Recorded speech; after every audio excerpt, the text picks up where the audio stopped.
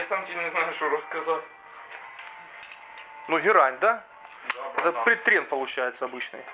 Вот смотри, я... Обычный, это офигенский. Вот что отличает, есть новая формула Джек 3D и старая. Старая был герань, из-за этого она всех перла.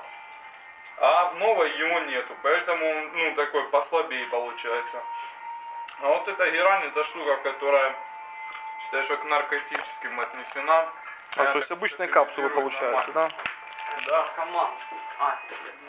Ты шутки не смотрел? Но ты самое больше какую дозу лупил этой темы?